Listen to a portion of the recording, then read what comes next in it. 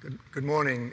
It's always nerve-wracking giving a talk in front of such a big audience, and I'm at least relieved that some of you are still here, because giving the last talk is often quite a challenge. So I've recently moved to the Andel Research Institute in Grand Rapids, and what I want to do today is to talk to you about a very exciting emerging field in cancer research, that is cancer epigenetics. So what I want to do is to show you how important the epigenome is, to show you that the epigenome gets disordered in cancer, and then most importantly at the end, elaborate on the excitement in the field of epigenetic therapy. So epigenetics, of course, is all about chromatin. And so what is chromatin? Well, it was first discovered in 1879 when German physiologists and histologists started staining tissue slides, and they noticed that the nucleus of the cell stained rather differently. And so they called it chromatin from the Greek word chromos, which means color or chroma. And very soon afterwards, it was realized that if, in fact, you looked at a cancer nucleus, the chromatin was severely deranged. And so I think it remains true, in spite of all of what we've heard at this meeting, that certainly the gold standard for cancer diagnosis it really requires somebody looking down a microscope and looking at the chromatin and saying this is a cancer cell. And so what we'd like to do today is to explain to you, what I'd like to do, is what chromatin is at a molecular level and why should it be disorganized like it is in a cancer cell. So we know we have a lot of DNA in our cells, meters of it, and it has to be wrapped around these beautiful structures called nucleosomes in order to fit it into the mitotic chromosome. And the important thing is that there are a series of covalent chemical marks which are applied both to the DNA and to the histones, which are in the nucleosomes, which have informational capability and instruct chromatin remodelers, as you can see that little donut there, where to go and open and close pieces of chromatin to allow the RNA polymerase to actually access the DNA and start doing the job of making genes. And so if the DNA is wrapped around the nucleosome, the polymerase can't get to it, and somehow it has to be opened up. And so it's all about accessibility. Where are the accessible parts in the epigenome which allow transcription to occur? Now, up until now, almost all of the focus in this field with respect to gene expression has really resolved, as you see in the bottom part of the slide there, around the transcription start site, i.e. where the transcription begins. But there's more to transcription than this. For example, there are enhancers that you can see at the top of the slide, which function as dimmers, if you like, to actually up and down regulate genes, allowing the level of expression to be controlled. The transcription start site is actually quite uninteresting from the point of view of control. It's either on or off in general. And then there are insulator regions where the DNA and the chromatin is bound to the nuclear membrane, for example, matrix, and something which has been completely overlooked, the methylation which occurs in the bodies of genes. Now, what has happened as a result of the Cancer Genome Atlas project is that as we've begun to sequence human cancers, which have never been in culture, all of a sudden what has popped out, which was completely unexpected, was a whole series of mutations in genes which control the epigenome. And I've just given some of these in this slide here. I don't have time to go through it. So this is about a singular achievement of the Cancer Genome Atlas project, that it's not just RAS and P53 and RB, but actually genes which modify chromatin, which allow the chromatin to be sensed by polymerase and so on, really are frequent. And we're talking about 30% to 50% of cancers having mutations in these epigenetic modifiers. So that's what we're interested in at the moment. Why are these mutations there, and what do they do? Could it be that these mutations are responsible for the changes that you can see under a microscope? Quite possibly so, but we don't know just yet. Now, I'm going to focus my talk entirely, well, not entirely, but mostly on DNA methylation, because I don't have time to go into the other modifications. Just to remind you that we have a 5-methylcytosine in our DNA, that the predominant site that's methylated is a cytosine upstream of a guanine, and these methyl groups depicted as red balls actually have a lot of information coding content. Where they are is important, and this has been actually overlooked up until now.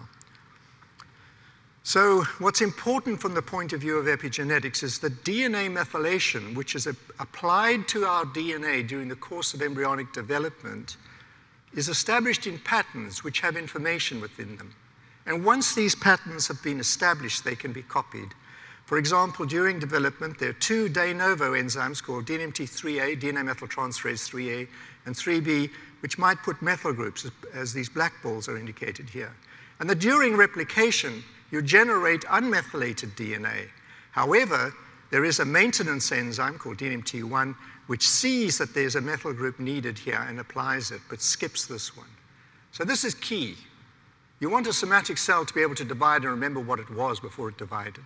It's essential for normal development. Now, I see you have a Dale Chihuly glass sculpture here at the Mayo Clinic, and there is one at the Van Andel Institute. And I was just thrilled when I went there for the first time, because I saw that Dale Chihuly had actually obviously knew about epigenetics, because this DNA molecule that he made out of glass actually has these red balls on them. And so that's what convinced me to take the job. So just to remind you that the CPG sites, the ones which accept metal groups, are not randomly distributed in our DNA. They're actually underrepresented, and most of the methylation, the red balls, occurs in the regions in which the CPG site is not seen as frequently as it should. And then there are these regions called CPG islands that you may well have heard of, which actually, although a minority of DNA, actually make up more than 50% of all the promoters of all the genes in your body. So these little CPG islands are quite important, and they are actually, can be controlled by 2 fundamental systems to repress them. A system called polycomb, which is a lysine 27 methylation on one of the histones. I'm not going to be talking about that. And they can also be silenced when they're on the X chromosome by a DNA methylation, which we've just been talking about. Now, this is an absolutely normal situation in development, where genes on the X chromosomes have to be silenced in order for one chromosome to be active in every female somatic cell. And something goes wrong in the formation of a cancer, which is the most studied area so far, in which genes, promoters which should not be methylated, become methylated. And this can result in silencing of the gene, thus resulting to abnormal patterns of expression, because the promoter gets switched off, it gets locked off, it cannot be used. So as I said, all of the interest is really focused, as indicated in the arrow here, in this kind of sciencing, but I want to digress very, very briefly and talk about the enhancers. Now, people are fascinated by how the environment influences the epigenome. You know, you're born with your genes, right? You get them and you've got them, and you can't do, you know, you might have a few mutations and so on. But your epigenome is constantly contacting the environment. And so we've always wondered, how does the environment influence the epigenome? Very difficult to know. You don't know how long somebody smoked, you don't know when they started smoking, and so on. So we took advantage of an experiment, which is not really an experiment, but it's a therapy which is used to treat bladder cancer, to try and see how stable is the human epigenome.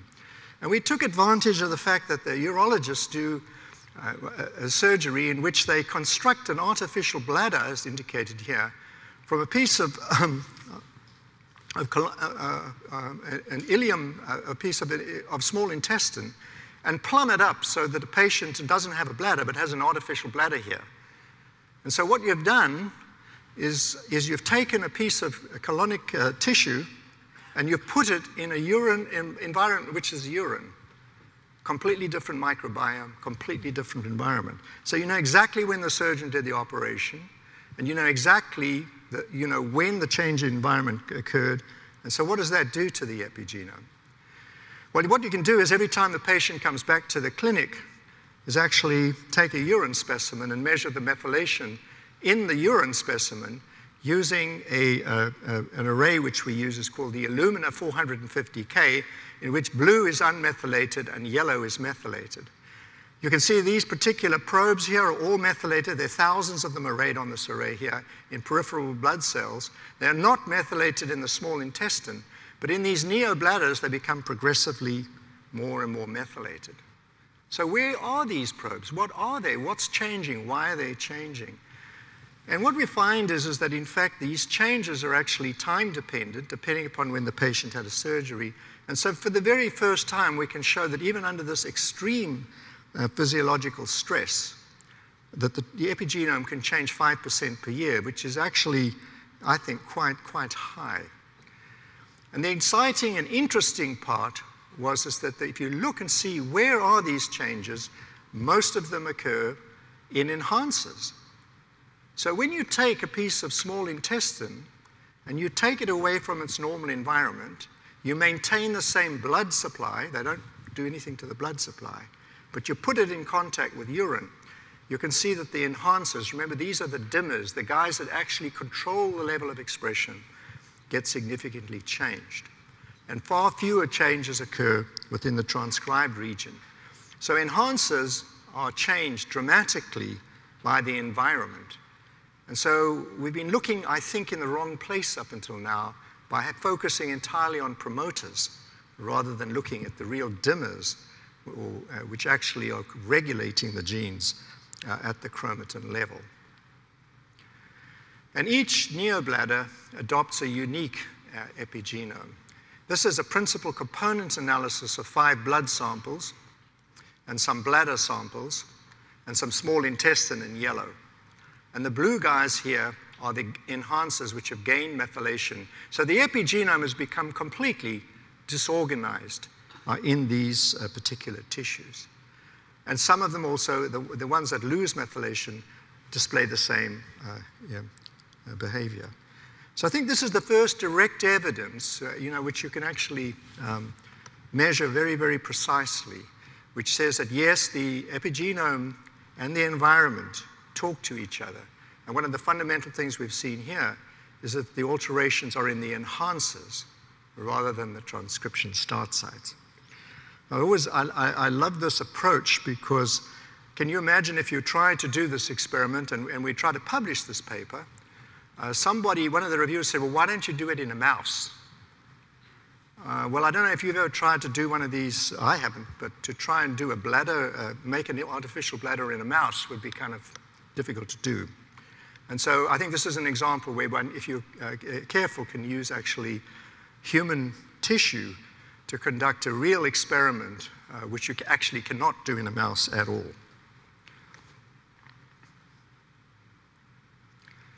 So if we look in cancer, we see a massive enhancer changes. I'm not going to go through this kind of data because it's pretty laborious. But what I wanted to say to you is that in the first case, I've shown you what happens when you put a small intestine in a different environment, that most of the changes occur in enhancers. I can also tell you that if you look in a cancer, that most of the changes are in the enhancers. And finally, I can tell you that nobody's really looked at this yet. And so it's going to be very important as we move forward that we understand enhancers, which really are fundamental to the controls of the levels of genes, to the control of why we develop the way we do, and to really function in a way which is not understood at all at the moment. So enhancers are important. Now, having said that, I'm going to revert to my old epigenetic clothes and start talking again about transcription start sites. So this is what we know from a variety of experiments, which, again, I'm not going to go through in any detail. In this drawing, I'm showing you a gene, which is a CPG island, which is unmethylated. And during the course of aging and infection, what we can see, I didn't show you this because I was focusing on the enhancers, but we can see a certain subset of promoters which undergo methylation changes as a function of aging or infection with various agents. And that during the formation of a cancer, what we see is the silencing of genes, for example, the P16 tumor suppressor gene, which result in this gene being inactivated because the promoter does not function, even though the enhancers might be functioning. And so this has led to the idea that maybe what we could do is to reverse these changes. Can we take genes which have become permanently silenced in a human cancer and switch it back on again? Can we restore growth control to the cells? Many of these genes that we find that have behaved in this way, in fact, are growth control genes. DNA repair genes are another example. So if we look at the extent of the methylation changes in cancer, the point of this slide is they're truly there's a large number of them. And so this shows you a plot of methylation in a tumor versus the methylation in the adjacent colon. And this is using whole genome bisulfite sequencing, essentially using what's being talked about throughout this meeting, but treating the DNA firstly with sodium bisulfite, which reveals and allows you to look at where the DNA methylation is. And you can see here that there's a big drop in methylation of these probes, as indicated in red here, in the tumor relative to the normal colon. And then MP here means methylation prone. So these are regions which have become extensively methylated in the cancer, but which are completely unmethylated in the normal. So the point is that this is not a culture line artifact. This is actually very common, and there's a large, if you look at the whole genome, you can see lots of changes. Now, another question you might ask, well, do all cancers have DNA methylation changes? Well, fortunately, as part of the Cancer Genome Atlas project, 10,000 tumors have been examined for methylation changes on this Infinium array using bisulfite sequence, which I just described to you. This is the result from USC, where this analysis was done by Peter Laird and his group. And it just shows you, you can't read these, but there's probably about 25 different human cancers here. And every single one of them has a DNA methylation alteration, multiple alterations. So these changes are very common. Now you might ask yourself, well, okay, you've got lots of mutations that are what we might call passenger mutations. What about these methylation changes? Are they all passengers? Well, in fact, they're not. And so we have identified in this paper we published, which again I'm not going to talk about, which shows us that in fact some of these methylation changes are absolutely essential for the survival of a cancer cell. So these changes are common. They're in all human cancers. There are no exceptions. And some of them can act as drivers. So this is Jones's rules for cancer DNA methylation. All tumors have it. We see hypermethylation of CPG islands. We see hypomethylation of the genome. It occurs in precancerous states. I didn't really show you that. The model of the Koch pouch, or the bladder, the orthotopic bladder, is not really a cancer model. It diverges into unique patterns. The tumor cells require DNA methylation to survive. And then finally, what we haven't got into here, but where the methylation is really important. That has been mostly overlooked in this field. So what can we do about it? Can we change it? Well, to do that, we can actually treat cells in culture with a drug which was developed in Czechoslovakia in the 60s, which is an inhibitor of DNA methylation. This is 5-azacitidine or 5-azodeoxycytidine. And when these chemists developed it, these drugs, they thought they would be good chemotherapeutic agents. But my lab found actually some years ago that because they have an extra nitrogen in the 5 position of the cytosine ring here, they're actually powerful inhibitors of DNA methylation. They're very strong inhibitors of DNA methylation. And the way they work is pretty well understood. They get incorporated into DNA, as indicated here, and then they form a covalent complex with the DNA methyltransferase enzyme, which is coming along after the DNA has been replicated and trying to copy the pattern, and this enzyme gets stuck on the DNA, and then it gets degraded. And so these are powerful mechanism-based inhibitors of DNA methylation. I think they're completely targeted. I think the deoxyazacitidine only hits the DNA methyltransferases. So what happens is the DNA that's made after drug treatment remains unmethylated. So it's a sort of a hit-and-run drug. You can treat a cell, go away, and the cell can remember it saw the drug several generations later. Now, people always ask me, is there specificity to this drug? And this slide shows you there is no specificity in demethylation. This shows you treated versus untreated controls. This is again using the 450K Illumina array, showing you that these probes, which were really methylated in the cells before treatment, have all become demethylated 5 days after treatment. But if you look 24 days after treatment, you can see that some probes have rebounded and become remethylated quicker than others. Some of them remain unmethylated. And after 68 days, you can see that all of these probes, or the vast majority of them, have reassumed their methylation pattern. So the drug inhibits DNA methylation. It causes a genome-wide change in the DNA methylation pattern. And then after you remove the drug, the epigenome tries to reset itself and to remethylate those probes which were methylated before the drug was used. Now, these drugs have quite a remarkable ability to reprogram cells. And we wonder if this might have something to do with the therapeutic activity of this compound in human beings. So we first discovered this drug quite a long time ago, as you can see in the bottom of the slide there, by exposing an immortal line of mouse embryo cells, probably immortalized stem cells, as a matter of fact, for 24 hours to the drug, then removing the drug, and when the cells had reached the monolayer phase, they all of a sudden began to differentiate into muscle, fat, and cartilage. So this is quite an amazing experiment because you're taking a cell which doesn't normally express these complicated differentiated phenotypes.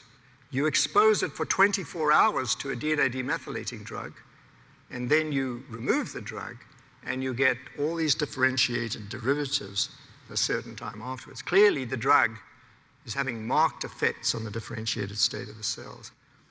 And there's one peculiar thing about these observations, this system, and I don't have time, I don't want you to spend time trying to figure out the graph, but the most important thing is that at low doses, you don't get much biological response.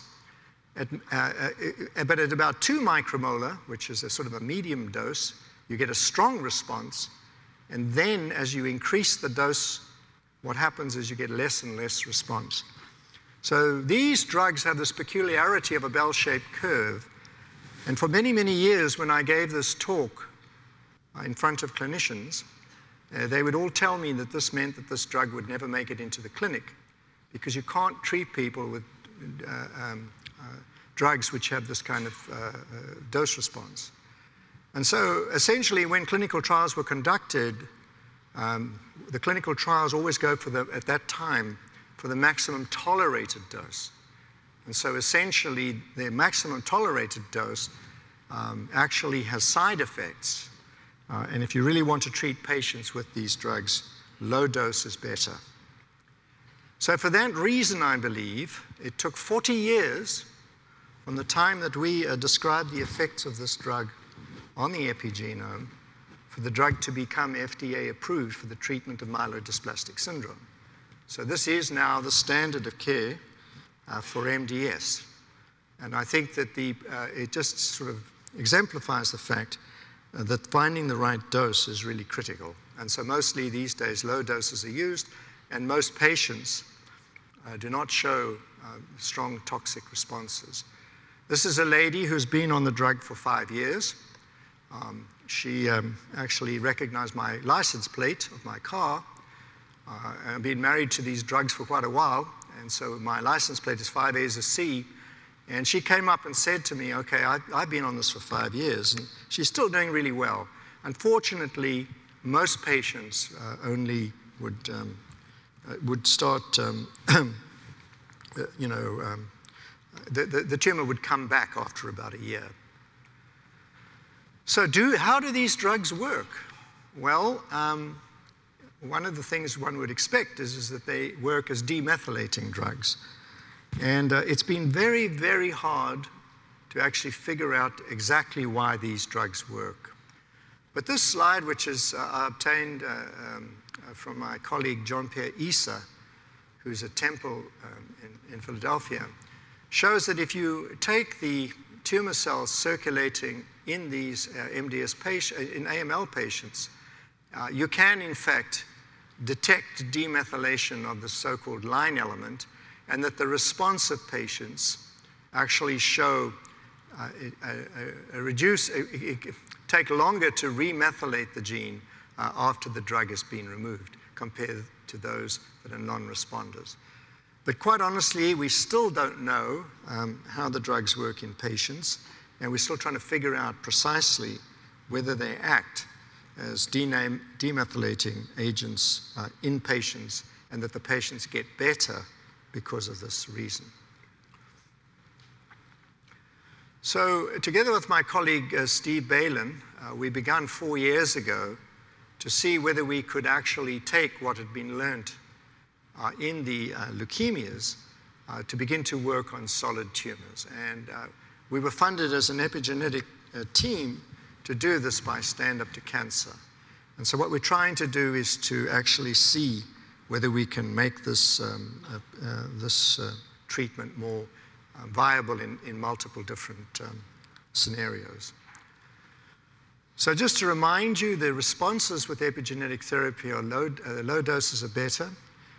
You have to remember that these drugs, the AZA molecules, which are FDA approved, are cell cycle specific agents. In order to inhibit DNA methylation, they actually need to be incorporated into DNA. And the other point is that there's a delayed response. And I think this is also delayed, pardon the pun, the application of these drugs in the clinic, because these are not being used as cytotoxics. And so when the patient is treated with the drug, there is not necessarily an immediate response. Rather, there is a delay. And sometimes that can be difficult to deal with in a clinical scenario. So we don't really know the answers to all of these questions, but that's what we're trying to do as part of our dream team. So because the drugs are genomic drugs, I'm talking now about 5-azacitidine or Vidaza, or 5-azadeoxycytidine, and we focused on promoters, where, as I said, we still haven't done anything on the enhancers. There are many ways that you think that they could elicit a good response in the patient. For example, they might turn on the P16 tumor suppressor gene. It's been shown, as I'll show you in a minute, that MLH1, the DNA repair gene, which is responsible for making ovarian cancer resistant to platinum therapies, becomes methylated, and if you turn it on, you can restore sensitivity. And then I did talk to you here about differentiation. I think one of the exciting things about these drugs is they may allow us to actually target the cancer-initiating cells, which are slow-growing, but which we might be able to turn on the genes which are responsible for differentiation, and in this way allow patients to respond. So the future belongs, we think, to combination therapies, combining epigenetic therapy with chemotherapy.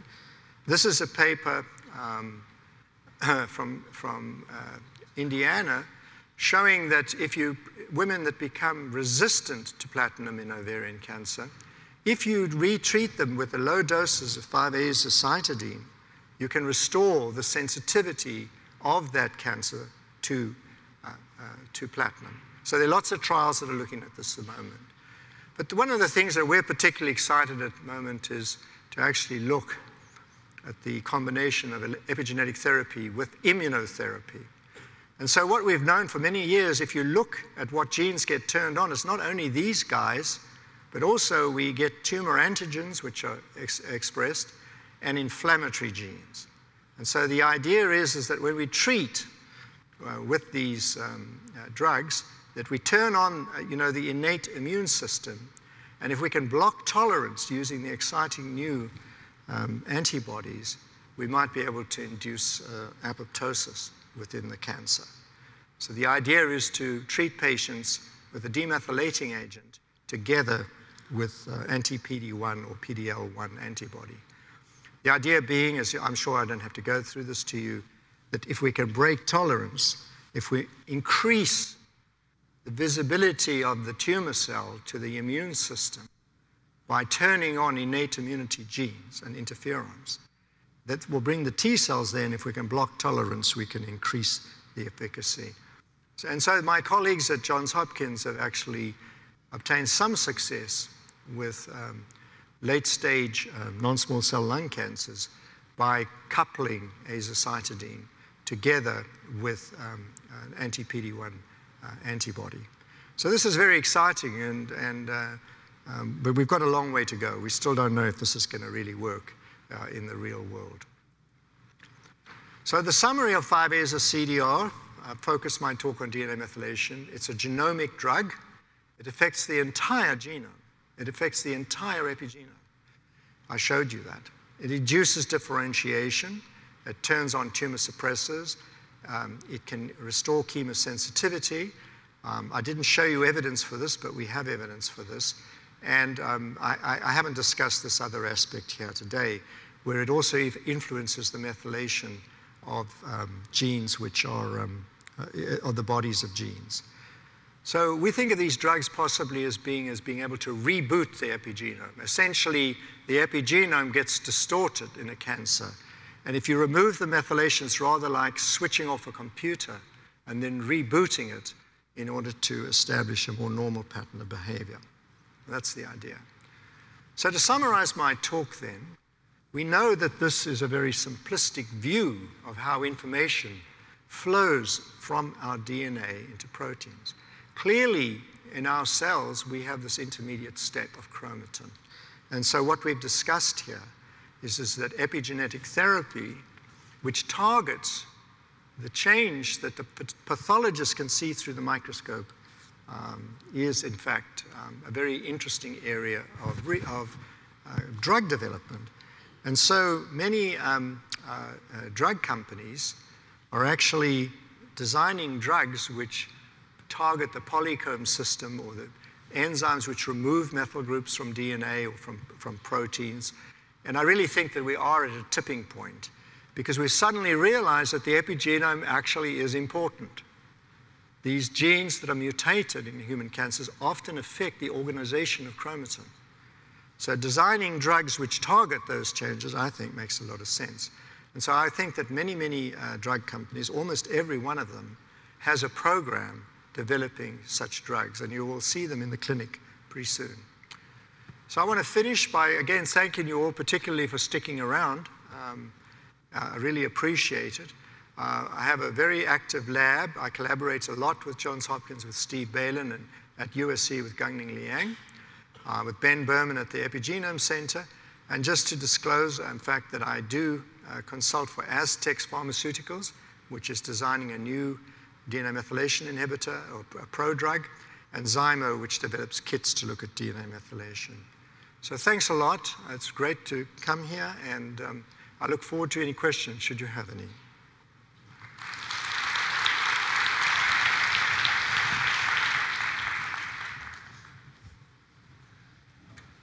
Thank you for wrapping us up, Doctor.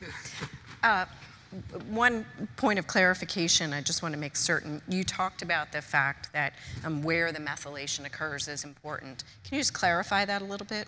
Yeah, so what we know, what we know is that there are lots of regions of our DNA are methylated. And we've always thought that the demethylation was involved in turning genes up or switching them on. But it turns out that the bodies of genes, in other words, most of the coding information, where the coding information is that stipulates this protein's sequence, is actually heavily methylated. And we sort of just ignored that. It's just just there. But it turns out it's probably really important in actually, paradoxically, increasing the level of expression. So you have to be careful where you look. It can make a big difference. Okay. A fun question here. Is clinical practice ready for epigenetic testing and vice versa? Oh, yes. People are very interested in using methylation markers. In fact, I think there may be a colon cancer detection kit. It's being developed here at Mayo, which has 3 markers of DNA methylation in it. And a company which I helped found 10, 12 years ago called Epigenomics is trying to market a kit which can detect methylated alleles in your blood and tell you that you should have a colonoscopy.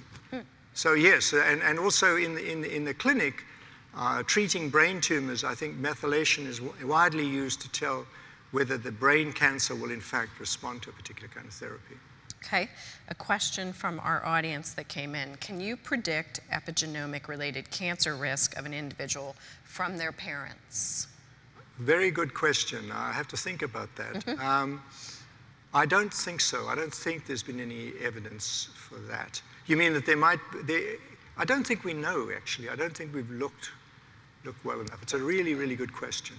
But there's a big, just so I might amplify on that, there's a big controversy as to whether you can pass epigenetic information to your children. So, you know, there's this idea that if you're a bad person and you smoke, that's going to mess up your DNA methylation patterns in your germ cells, and your kids are going to have a problem because of that. That's the kind of thing we're not sure about at the moment. Very controversial. Okay. This is clearly from a knowledgeable member of the audience who writes, my impression of the epigenome has been that it's very dynamic. Each tissue has its own profile, which is modified by many factors, including, perhaps diet.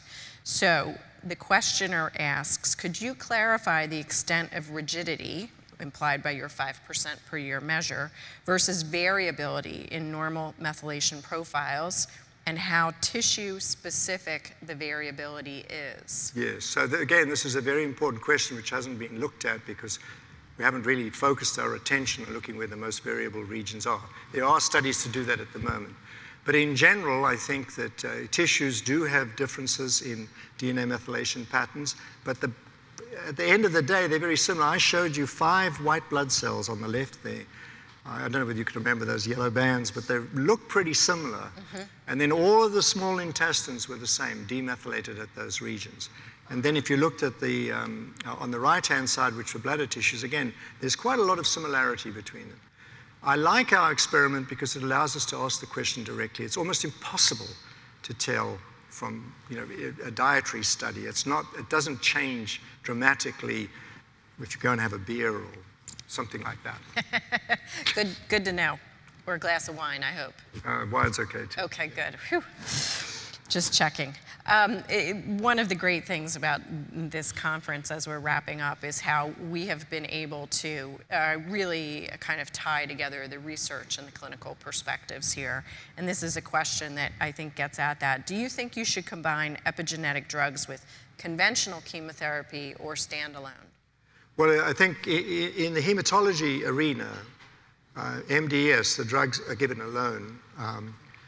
When we're treating patients with solid tumors, we do include what's called a histone deacetylase inhibitor. So we're hitting 2 parts of the epigenome.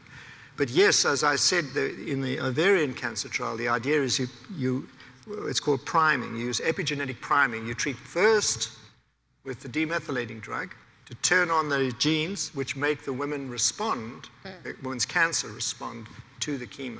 So you're giving back the same chemo. And so many of the studies now, and in children, for example, looking at AML, physicians are combining cytotoxics with the epigenetic drugs.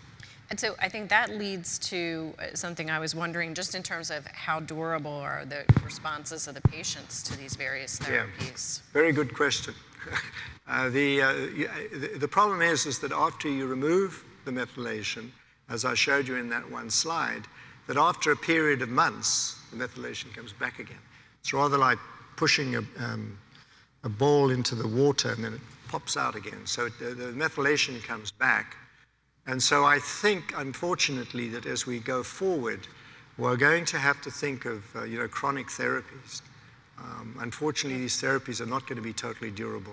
So most of the patients, the hematological patients on these drugs, are treated every month, and some of them actually have been treated over many, many years. That woman that I showed you comes in every month for a dose of Vidasa. I confess I'd not heard the term chronic therapy, but well, I meant, makes maybe sense. It's not a good term. I'm not a physician, that's probably the problem. I got it though, Yeah, so that must say something. Another question from our audience. Given the methylation changes that you described in neobladder patients, this person asks, I would expect a number of neobladder cancers to develop over time. Have you observed anything along those lines? Yeah, well, that's a very good question. I think, you know, in general, tumors have not been observed in these neobladders. But I think you have to remember that there are very, very few patients. I mean, the number of people having these surgeries, even at a big place like Mayo, is the order of, you know, 10 a week or something like that, probably, I don't know.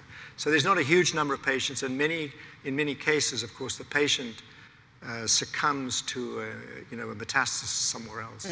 So we don't really know yet. Okay. And it looks like a good final question from our audience. Have you considered sequence capture or targeted enrichment for your DNA methylation studies? And if so, what benefits do you see of this technique versus the 450K bead chip array? Yeah, I think that the answer is yes. We've considered it. We'd like to come up with a panel that we could run, and that's certainly the way that people are going right now. Absolutely. I think the 450K is too cumbersome, you know, to use in daily applications. Okay, wonderful. Please join me in thanking Dr. Peter Jones. Thank you.